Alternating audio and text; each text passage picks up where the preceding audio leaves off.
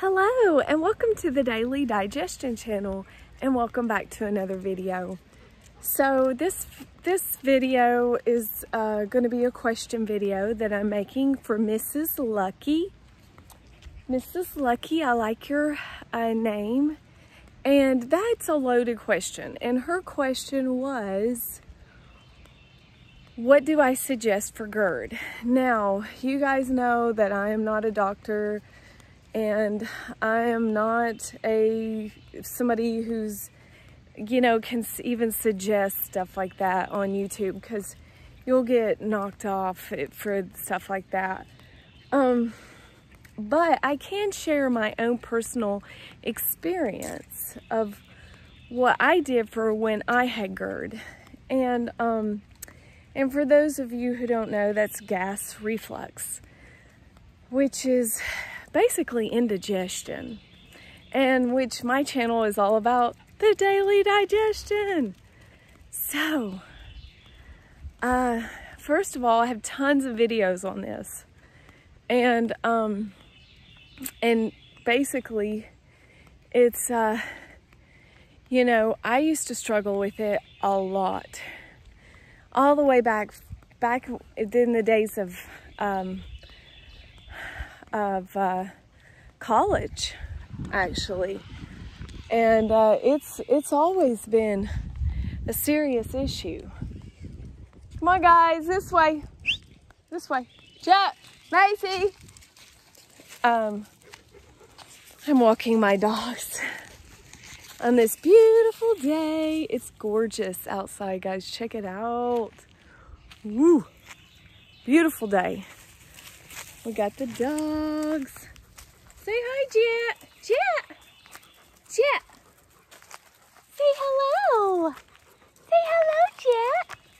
This is Mia. I'm babysitting for Mia. She's a great dog. I hope you can see that. Say hi, Mia. Say hi. She's a good girl. And I got two strays running into the neighbor's yard to defecate. Wonderful. Yeah, hopefully he's a great sport. But anyway, what I wanted to say was, about that, about the GERD thing, that's a loaded question. I mean, it truly is. Like, there are so many things that can cause that. Your environment can cause it. The food you're eating may cause it. What you're thinking may cause it. Guys, possibilities are endless. So what you want to do is you want to start at square one, which is what I had to do. Like, I struggled with it for a long time. And one of the things there's several keys that worked for me. Several keys. And the biggest key, like they all stand out to me, is getting, don't eat in a stressful environment. Number one, find a safe, quiet place to eat. If you have to avoid certain family members, hey, it's better than dying from malnutrition, because you can't digest in a stress state. It is physiologically impossible, because there's this thing called fight or flight, and we've all learned about that in school. And when it switches on, your digestion switches off. So if you're around that angry, hostile person, you're not going to be digesting your food very well if you're like one of these people that's angry and resentful too with them. So you got to get away. I'm just using that for an example. Any negative energy can cause that. So look at the sky. It's beautiful. It's a beautiful day. They said it was going to be cloudy all day. That's not what I call cloudy. That's what I call partly cloudy. And they got it wrong. And I'm okay with that. But if I'd have planned my whole day around the weather channel, I would have been thoroughly disappointed. So what I want to say is, so there's a lot of keys. Watch all my videos. Like, oh my gosh, like I have so many videos that will help you on your healing journey. But yeah, so that's a good key. Second key is start the daily juicing habit if you can. It will change your life. Eat all organic. Non-organic foods cause indigestion.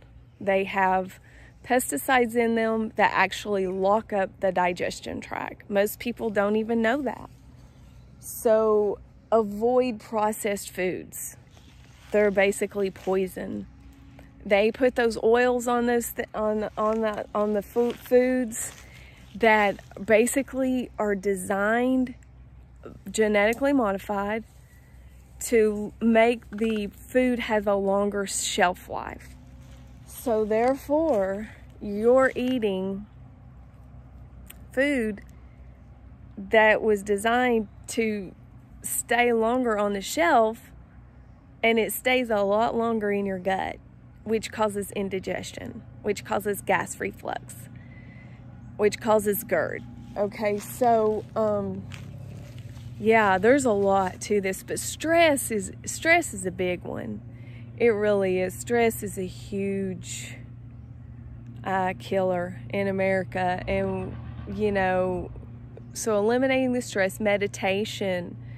Number one, meditation. Start the daily meditation habit first thing when you get up in the morning. That is critical, critical, critical. Have a devotional set aside to God first thing in the morning, and things will go even better. Now, so I think I've given you some really good keys to help you start out. Like, it's a process. It took me years to get to the bottom of my issues, like years and years and years. I literally had to have a bicycle wreck and prolapse my intestines before I could figure it out. Like, I know that's ridiculous, right? But hey, it is what it is. And that's what happened. And trying to find some good lighting. Lighting makes all the difference in the world if you're trying to make videos. So guys, if you're thinking about starting a YouTube channel, make sure you got some good lighting, because it's just face the light is what you want to do when you're making your videos. Because if you don't, it's going to show like creases in your face, and yeah, make you look ugly. But but you can't always do that, like when you're walking the dogs. So what I want to say about that is, so the GERD, you know, is an issue. It's very common thing in this country. Everybody struggles with it. Don't eat out at fast food restaurants. Oh my God, that's a killer for sure. And but yeah, so if you have any more questions, leave them down below. Also, if you would like to contact me, my email is digestioniskey@gmail.com. If you would like to have a, oh gosh, if you would like some personal counseling, you can contact me, and you know, that would be fine too. I'm thinking about doing that part-time, just to help people, because I just feel so passionate about this. I really truly do. And you know, it's just you know, everybody needs coaching. I just coached my daughter to save herself. Like, literally, she was dying. Like, no joke, she was dying from candida. She didn't know what it was. She'd been to all the doctors. All the doctors kept telling her the same thing. You know, you need this medication, try this medication. It just made her worse. They put her on antibiotics. Worst thing she could do for her candida. And then after that, she got better for a little while, but the candida came back 20 times worse because, hey, she wiped out all the beneficial bacteria in her gut. What else do you expect from that, you know? So, yeah, so she learned a valuable lesson. Then they put her on some gas reflux medicine. They put her on a type of medicine. I'm not going to say the name. But guys, and it wasn't the problem. She had candida, and it was her eating habits. She was consuming a lot of alcohol and caffeine and sugar. Not a lot of alcohol, but just enough to set the fire ablaze. So, that being said, you know, you got to be careful what you put into your body, because your body is like a chemical factory. If you put the wrong chemicals in it, it's just gonna run wrong. It's gonna run wrong. And so foods make chemicals, your thinking makes chemicals, and your life can make chemicals. So you have to be careful of the life you create, the thoughts you think, and the people you let into your life. Like, there's a whole myriad of things that you have to be careful about. But that being said,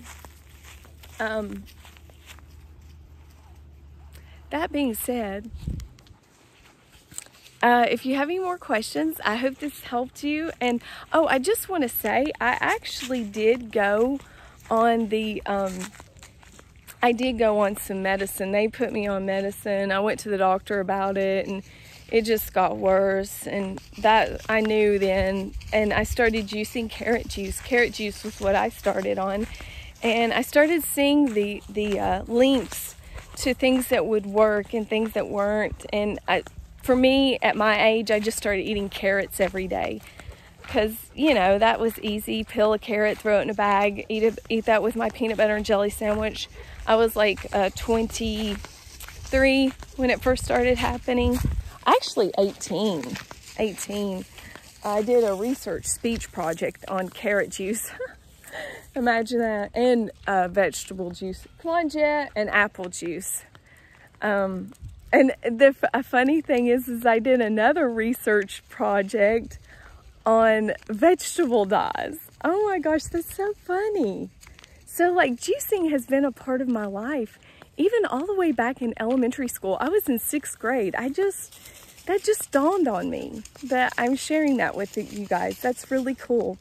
So yeah, I did a science project back in middle school.